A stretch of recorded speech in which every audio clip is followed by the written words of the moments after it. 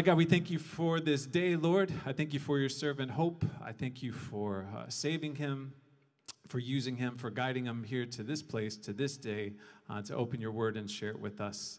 Would you speak to him in a mighty way?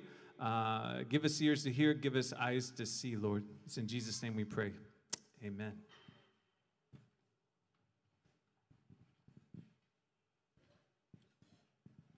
Good morning, church. My name is Hope. Like Pastor said, I'm from Ghana. I'm a student of two universities, actually, University of L'Aquila in Italy and Gdansk University of Technology. So I'm studying nanotechnology, like Pastor said. Let's pray. Father, we thank you for today and for the opportunity to fellowship in your word. We ask that in this service, our eyes of understanding will be enlightened and we will see you in the scriptures. In Jesus' name we pray, amen. So we want to today have a conversation around the love of God. Just a very short conversation around the love of God. I remember my first time in Gospel Church, we met on level 1 and Pastor taught on how to give your all to God in serving God, how to not give God 90%, that God is interested in 100%. And that day, I just know that this is where I was supposed to be throughout my studies in Gdansk. And I'm grateful to God that I've been here. Amen. So today, I want to just answer a very simple question. Does God love me? Does God love me? If I should take a survey in this room asking this question, or maybe probably we go to the front of this mall and want to ask this question, does God love me? Everybody has an answer. Someone will say, yes, God loves me. Someone will say, no, I don't think God loves me. Another person will say, maybe sometimes he does, sometimes he doesn't. And when you go further to ask the people, why do you think God loves you? Someone may say, look at me, everything is going on for me very well. I have a job, my family is fine. A student may say, I've finished all my exams and I passed everything. God loves me. Someone will say, I just got promoted a job. God loves me. Then you ask another person, why do you think God doesn't love you? And the person will be like, if you hear my story, you know that God doesn't love me at all. I've been struggling all my life. Nothing has been going on well for me. Someone will say, I just lost my job. If God loves me, why would I lose my job? Someone will say that I've been battling with this sickness and God has not healed me up to now. Why? If he loves me, why wouldn't he heal me? Okay, so people have different answers to this question. Someone will also say, maybe probably sometimes he loves me if things are going on well for me. If things are perfect, God loves me. But if things are not perfect, I don't think God loves me. We want to today find out if it is really true that God loves us or he doesn't. And we want to stay with the scriptures. You know, in James chapter 1, verse 16 to 17, James said, do not err, my beloved brethren. Every good and perfect gift is from above and comes down from the Father of lights, in whom is no variableness or shadow of turning. So James is saying that do not err. It means that do not be misled, my beloved brethren. So it means that you can be misled. And it says that every good and perfect gift is from above. Okay, and it says, come down from the Father of light, in whom is no variable. No variableness means there is no alteration in God. God is constant. And he called God the Father of light. Said that God is light, and in him is no darkness at all. Now, when you read 1 John chapter 1, verse 5, it says that God is light, and in him is no darkness at all. So if 1 John chapter 1 verse 5 is telling us that God is light and in him is no darkness at all, then we can say that God cannot be both light and darkness at the same time. So the matter is either his light or his darkness. So it's either God loves us or he doesn't. He cannot actually be pretending sometimes to love us and sometimes he doesn't. Like James is saying, he's consistent. In him is no change. There is no variableness. Now, let's go to Luke chapter 24, verse 25.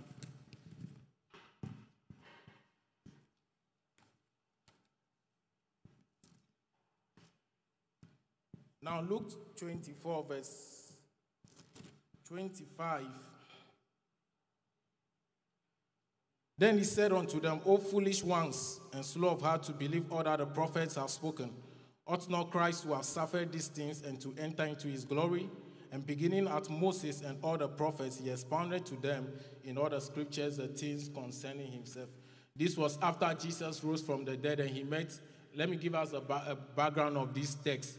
Jesus just rose from the dead and he met two of his disciples on the road to Emmaus. And they were having a conversation about the events of the last 3 days. So Jesus drew near to them and he said that, which conversation is this that you are having and you look so sad? And they told Jesus, are you new in town? Have you not heard of the prophet, the man that we thought is coming to redeem Israel? 3 days ago, he's been crucified. And today, some of the women from our company went to the grave and his body is not there. So they were now telling Jesus about the events of the past 3 days, but they didn't know that the person who they are talking to was Jesus. So Jesus now answered them and said, "O fools and slow of heart, to believe all that the prophets have spoken. Ought not Christ to have suffered these things and to enter into his glory?" Now, this is Jesus who just rose from the dead and he met these two disciples. Jesus could have just said unto them that, "I am Jesus, the one you are talking about. In fact, look at my hands. The nail prints are here, or look at my side." But Jesus didn't do that. What did Jesus do? He sent them back to the scriptures. Beginning at Moses, it means that he started from Genesis. And he explained to them from the scriptures his death, burial, and resurrection, instead of using the proof of himself. Why did he do that? Paul gave us a lead. So that our faith will not stand in the wisdom of men, but in the power of God. It means that when it comes to explaining things pertaining our faith, the moment we want to stay with our experiences, there is a tendency of not having consistency with God. Like the question I asked about if we love God, consider if you want to define it based on our experiences, everybody will have different answers to the question, which may not be consistent with God. But when Jesus rose from the dead, he could have just used the normal proofs himself, telling them, "I'm the one," but no. He sent them to the scriptures, and he called them foolish for not reasoning or for not believing the scriptures like Moses and the other prophets have written. So it means that for us to explain any subject pertaining our faith, the best place to stay is to stay within the scriptures. So if you want to answer the question, does God love me? The place to stay to answer this question correctly should be from where? The scriptures. So Paul writing to Timothy in 2 Timothy 3:16 said unto Timothy, "All scripture is given by the inspiration of God, and it is profitable for doctrine, for reproof, for correction in righteousness." So the word doctrine actually is the word for teaching in the Greek. It's didaskalia in the Greek. It means teaching.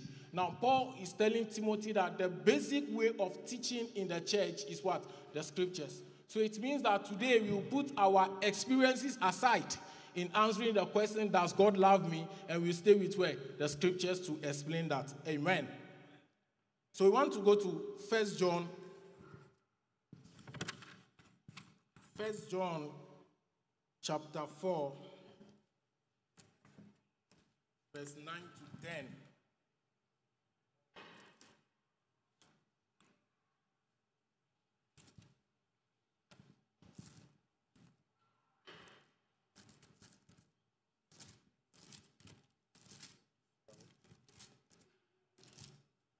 Okay, 1 John chapter 4, verse 9. It says that in this the love of God was manifested towards us, that God has sent his only begotten Son into the world that we might live through him. Verse 10.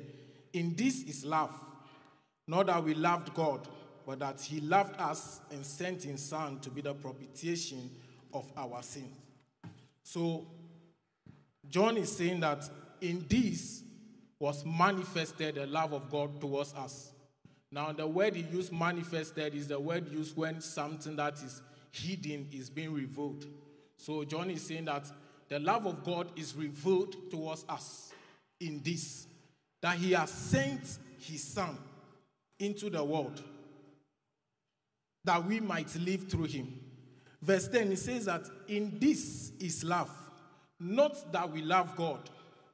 So that in this is love. So it means that he first of all is telling us that what he's coming to say is how God's love is revealed towards us. And that love is revealed in God sending his Son into the world that we might live through him. Then verse 10 says, in this is love. Not that we love God. So it means that if someone is thinking that the reason why God loved me is because I love God first, John is telling us that it's not because we love God. So God doesn't love us as a response to our love.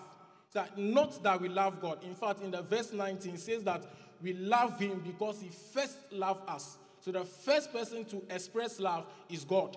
So it's not that we love God, but that he loved us and gave his Son to be the propitiation for our sins. So he gave his Son. So it means that God giving his Son to be the propitiation for our sins is the manifestation of God's love towards us. So that God's love is manifested towards me is in God giving his Son to be the propitiation for our sins. Earlier in chapter 2, he said that he gave his Son to be the propitiation for our sins, and not for ours only, but for the sins of the whole world. So it means that God loves us and God loves the world too. It means that that person that will wake up today and curse God, God loves that person. That person that will wake up today and say, there is no God, God loves that person. That's why God wants everyone to be saved. So it means that even the person that we may not like, God loves that person. You may not love somebody, but God likes that person. Because God's love is manifested in sending his Son to be the propitiation for our sins. Now, John using manifest, it means that to anyone that the love of God probably may have been hidden, you are saying that, oh, if God loves me, why can I not see it? John is saying that what you cannot see actually is being revealed already. And that revelation is in the death of Jesus. Or Jesus being the propitiation for our sins is the love of God. And he said that one of the important things to pay attention to is that it is not a response to our love. So someone that will say that God loves me based on what I do. God loves me if I'm doing the right thing, and he doesn't love me if I'm not doing the right thing. It's actually not consistent. It doesn't mean we should go about doing everything that God wants us to do. But John is making it a point that God's love to us is not a response to what we did, but it is first of all an expression of his love. It's not because we did something to lure God to love us. He loved us without us doing anything. Now let's check Romans chapter 5 and see how Paul said the same thing.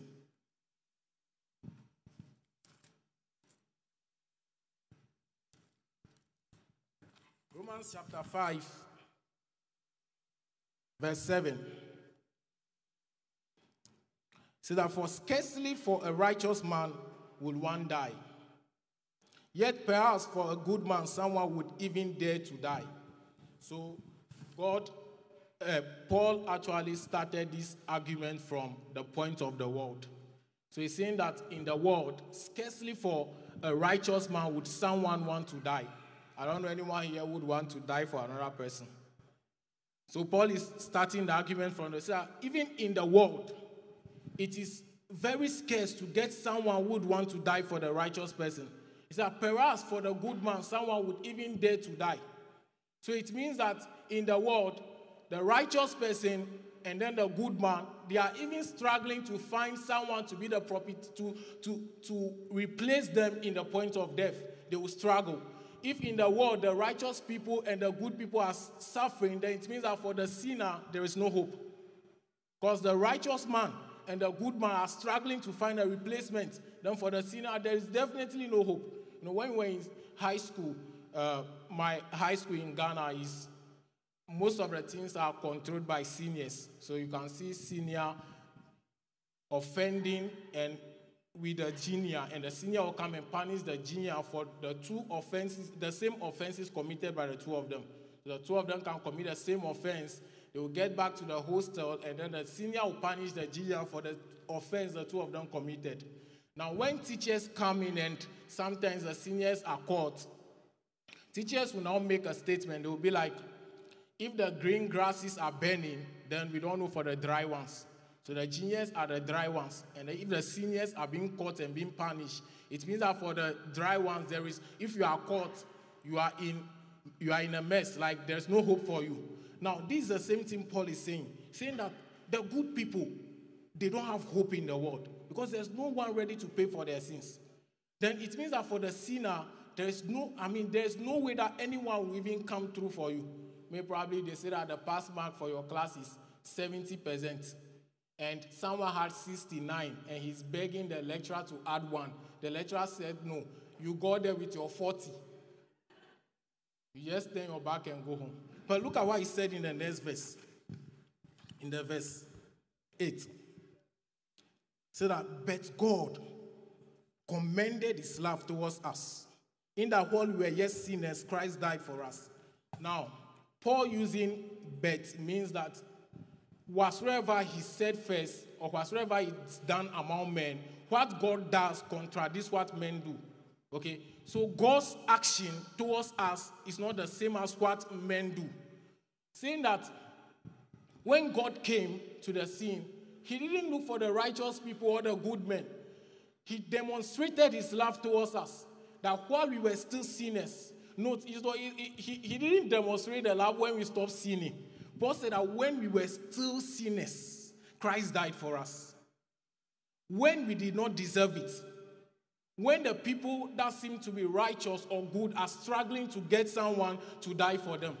In that time that we were dead in trespasses and sins. That was when God demonstrated his love towards us. Now this word that Paul used, commended, which is actually also demonstrated, it is a word used when you want to prove something. You know, in mathematics, when you can be given a question to prove an answer. The question you are given is to prove the answer, to find out if the answer is right or not. So it means that you can have the answer, but you now be asked to prove your answer. The same word, this is the same word that Paul is using. He's saying that God proved his love towards us. Maybe you are thinking, if God loves me, he should prove it. Paul is saying that God proved his love towards us in this, that he sent Jesus to die for our sins while we were still sinners. It's not when we were doing the right thing. Look at what John said earlier. You know, John said that it's not that we love God. And Paul is now adding, it's not just about the fact that we don't love God. It's about the fact that we were even disobeying God. We were in disobedience towards God. That was when God demonstrated his love. He demonstrated his love. He proved his love towards us in that time that we were still sinners. Christ died for us. Hallelujah. So it means that you have to reason that, look at the point that I was before God demonstrated his love towards me. It was where I was dead in trespasses and sin. His love was not demonstrated towards me when I was doing the right thing. So it's not now that something will now come and then he will now stop loving me. So the question to ask, the question we are asking, does God love me? If your answer is no, maybe probably because you are thinking things are not going well, or yours is maybe, or even your answer is yes because you think things are going well, it means that when things turn the other way, you will now be thinking God doesn't love you. But Paul is saying that it's not about how things are going around us. The major factor is that the worst state that we were is that we were dead in trespasses and sins. That was the worst state that we were. But at that time, God commended his love towards us. Praise God. Now, let's go to Romans chapter 8 and see how Paul, and continue with a question that Paul asked. Romans chapter 8.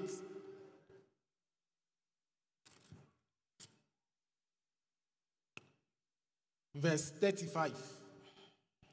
Paul asks a question. He says that, who shall separate us from the love of Christ? So, an open-ended question. Who shall separate us from the love of Christ? Then he started mentioning things. He was now thinking for us. He wants to help us think. Maybe when he asks you this question, you may want to think, maybe probably this thing can separate me from the love of Christ. But Paul started. He said,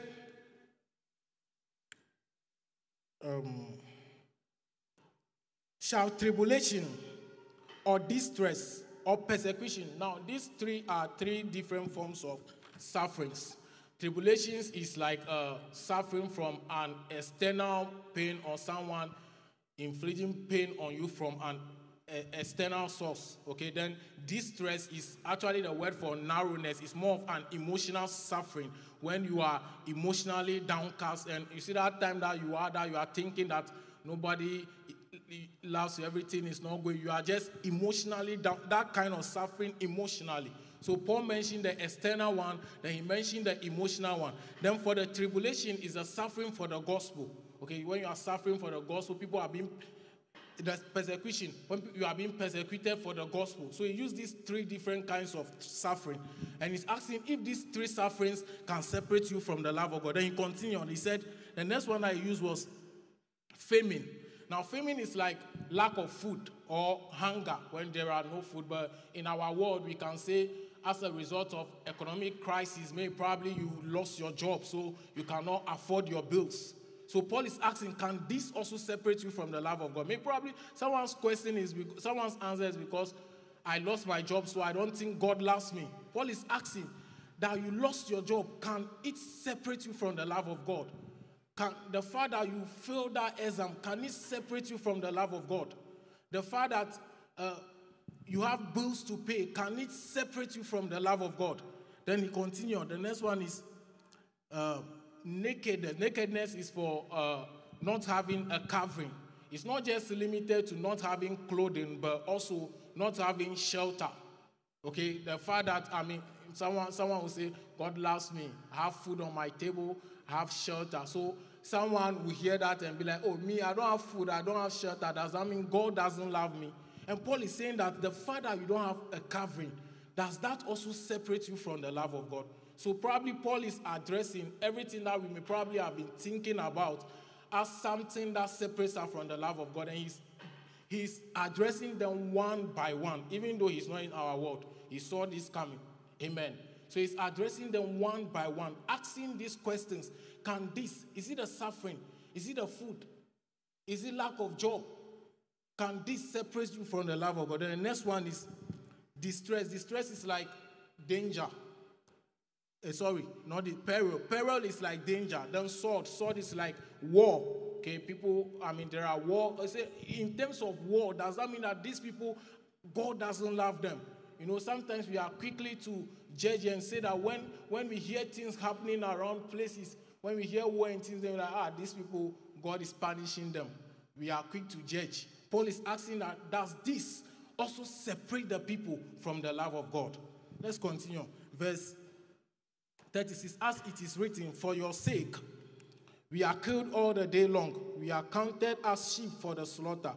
Pay attention to verse 37. Say that, yet in all these things, what are these things? The things that we mentioned earlier. In the sufferings, the inner suffering, the outside suffering, the suffering for the gospel, when you have no food, when you lost your joy, it's that in all these things, yet in all these things, we are more than conquerors through him who loved us. Now, he's saying that we are more than conquerors through him who loved us.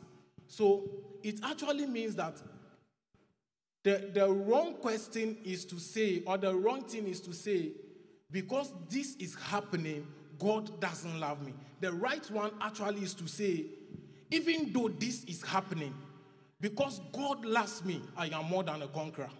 So probably I just lost my job, and I'm thinking about it. Paul is saying that then you now want to ask God, is it because God doesn't love me, that's why I lost my job? No, that's the wrong way to say it. The right way to say is that even though I lost my job, because God loves me, I'm applying again, and this time around, I'm more than a conqueror. Maybe you are struggling to pass an exam as a student, and you are thinking, all my colleagues have passed. Why am I struggling? If God loves me, why am I not passing this paper? Paul is saying that it's not about the fact that you are passing or you are failing. The matter actually is that because God loves you, you will go again, and this time, you are more than a conqueror. So the wrong way is to say, God doesn't love me because this is not going on well, I'm struggling with this, I don't think God loves me. If really God loves me, why am I struggling with this? Why are things not going well? Why am I the only person suffering in Poland? Why is it that when they call me from home every day, it's problems? Why is it that every day things are not going well? Paul is saying that that's the wrong way to say it. The right way is actually say, because God loves me so much, Come what may, I am more than a conqueror. I don't know what lies ahead of me, but I know that I'm going again because I am more than a conqueror through him who loves me. And he didn't love me because I did something right. He didn't love me when I was doing the right thing. He loved me when I was dead in trespasses and sins. So it means that no matter what lies ahead of me, in many more years to come, maybe you want to live to 500 years, in many more years to come, no matter what lies ahead, God loved me, so I am more than what? A conqueror. Praise God. Now let's, and he said that for I am persuaded that neither death nor life.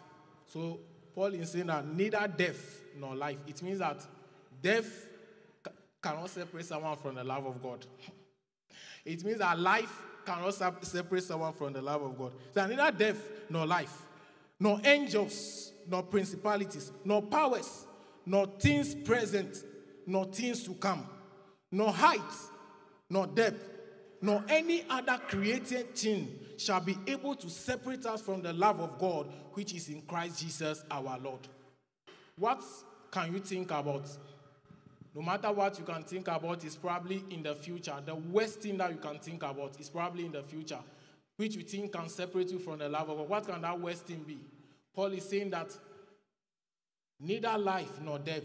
It's that things present or things to come. What do you think is coming for you? That you are worried about, that you are thinking about, that you cannot sleep at night? What do you think is the matter that's making you think that this one you probably even want to give up? Paul is saying that that thing can never separate you from the love of God, which is in Christ Jesus our Lord. Come what may, no matter what lies ahead, so that they can never separate you from what? The love of God, which is in Christ Jesus our Lord. So the question again, does God love me? Is it based on the fact that I'm doing the right thing? Is it based on the fact that things are going well or things are not going on well? Paul is saying that no matter what you are thinking, even at the time that you don't even love him, he loved you before that. Praise God. Someone may say that, if God loves me, why am I not feeling it? I mean, if someone loves you, you should feel it down. Why am I not feeling it? Amen. So I want to feel the love of God. God loves me, I should feel it. Let's, in 1 John chapter 4, verse 16.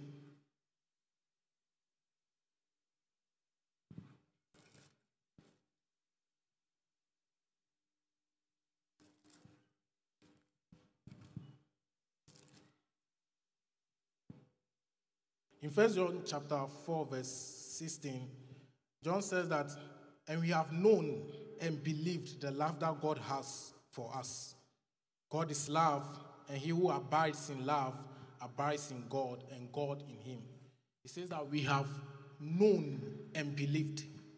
He didn't say that we have felt the love of God. You know, feelings are subject to change. It's like weather conditions. Some days ago, we were walking about with any shirt that you want to wear. But today, or maybe some 2 months, November and December, we all be wearing like 3-4 shirts at a go. It means that our feelings can be subject to change at any time. So that you are feeling good or you are not feeling good does not mean God loves you or he doesn't love you. Paul is saying that, John is saying that we have known and believed. So it's about knowing and believing the love of God for you. You know, when you close from church and you enter your room, when you want to put on the light in your living room, you are not feeling whether it will turn on or it will not. You just know that when you press that, in light will come. That's a knowing. No matter what is happening, whether it's raining, it's not raining. Maybe in Africa, when it's raining, you know that when you turn, it will not come. But here, you know that whatsoever is happening, when you press it, light will come. That's what Paul is saying, that you have known. You have come to, so he's saying that you come to know and believe it. So the first thing is to come to know and believe the love of God towards us. Now, when you now come to the knowing and the believing of the love of God towards you, no matter what is happening, you will not question that love of God, but you rather stand on the love of God to be able to fight that other one. So that the question is not about God loving you or not, because his loving us is constant. It will not change today, it will not change tomorrow. But the other things which are subject to change, the only way we can stand and fight them is when we stand on this one which doesn't change, the love of God. So Paul is saying that, John is saying that we come to know and believe the love of God for us. So stop using feelings to determine it. If you want to use feeling, you can always say that God doesn't love you. When it comes to the knowing and the believing of it, you always hold on to it, that God loves you, come what may. Amen. Ephesians 3 verse 19, and we are almost closing.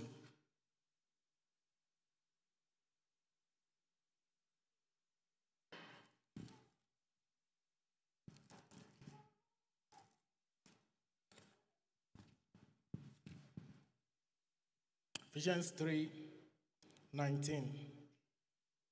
To know the love of Christ, which passeth knowledge, that ye may be filled with all the fullness of God.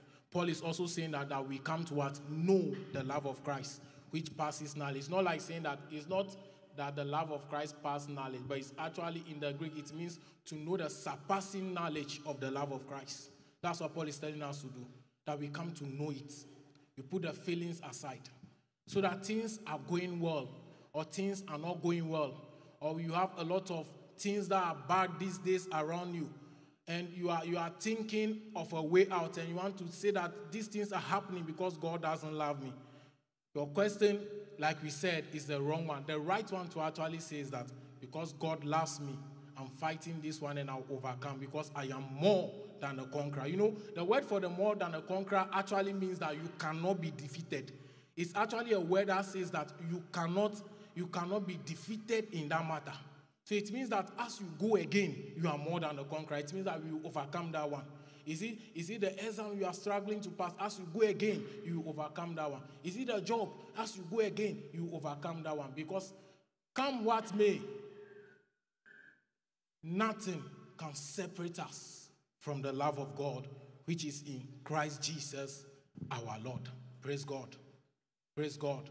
So as we close, more often we want to explain God's love based on the love of this world. You know, sometimes we want to use how things go on this world, how love is explained in this world. You know, when I was in the university, I read a certain book, 5 Love Languages, that talk about how love is expressed among men.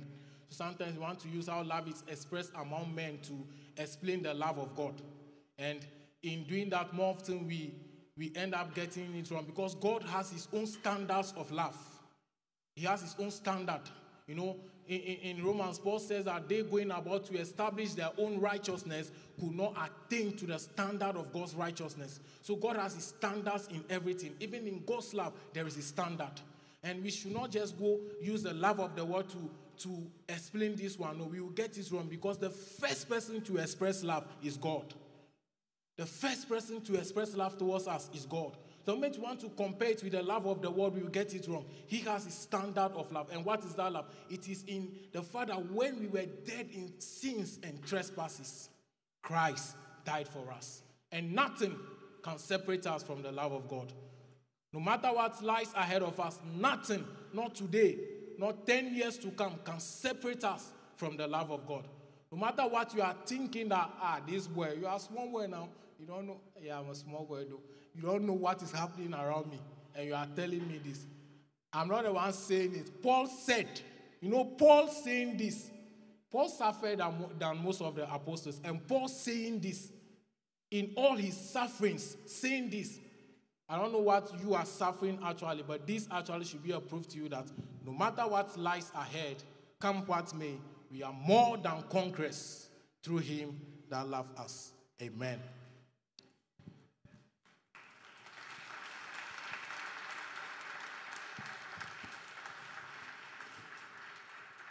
Thank you for that word, Hope. I'm going to ask you to stay up here in the front with me. And we're going to have a time of invitation. This is a time, if God is working on your heart right now, and I would say